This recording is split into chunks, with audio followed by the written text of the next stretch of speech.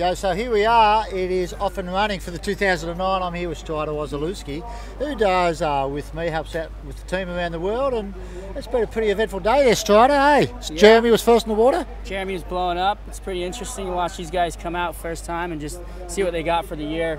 Jeremy looked pretty solid. Yeah, there was a few cobwebs, as you see, but Jeremy got a little good barrel, as you're seeing right now. Kelly was in heat 8, and he's sort of come out in some weird equipment once again. Yeah, I think the judges are still trying to figure out what to do with that and how to judge it. I think they weren't ready for it, but I think Kelly's on a mission to make sure that everybody understands it by the end of the year, and I think he's going to go good on those little things. But yeah, or doesn't understand it, something like that, or just keep him guessing again. But Jeremy's barrel, don't forget about that barrel. Yeah, no, that was pretty good. As you can see, conditions were glassy this morning, and the wind came up about midday around Kelly's heat, and they shifted over to the wall. Okay, then after Kelly, we had Julian in the water on his pink board shorts, pink umbrella, with his mum on the beach with a pink handbag, all for breast cancer, as he says.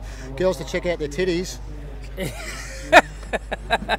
I still think he just likes pink. That's all there is to it. But it's all good. We'll get Pink down here singing for him next. But Julian had a good heat, eh? Yeah, no, he's on fire. A couple of big airs, broke his board.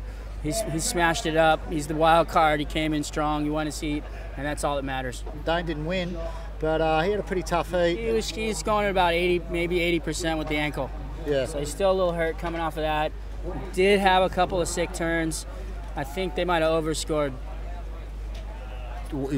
You are questioning the judges, Strider? I'm questioning the judges right now, right here. I think they might have a couple cobwebs after the summer off. Yeah, I think you're not the only person saying that. But anyway, it was a great day, and check out these few waves. We'll be back here again tomorrow.